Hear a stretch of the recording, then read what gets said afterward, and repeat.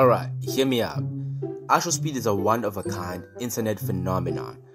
But have you ever stopped to wonder what if speed was right? And I don't mean in like some superficial way. I mean in a deeply physical sense. Let's break it down, because the implications are wild. First off, let's talk about tempo. Speed's entire persona is built around chaos. High energy, fast reactions, unpredictable behavior. But the thing is, cultural perception plays a role in how we view energy. If Speed was right, his same energy would probably get translated into something else entirely.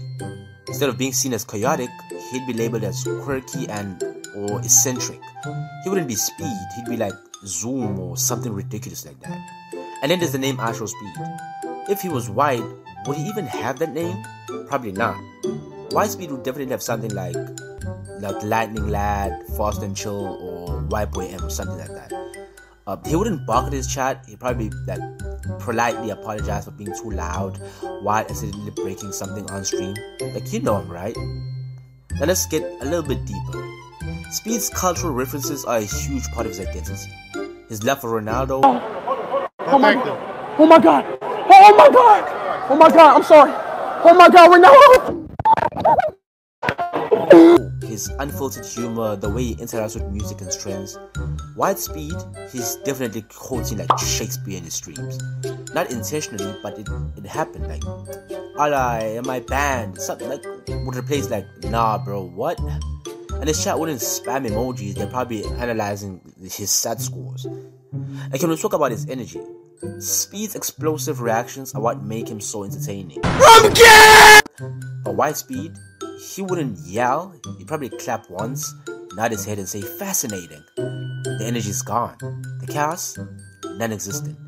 Instead of breaking chairs, he'd be fixing them live on stream, turning it into a do-it-yourself home improvement series.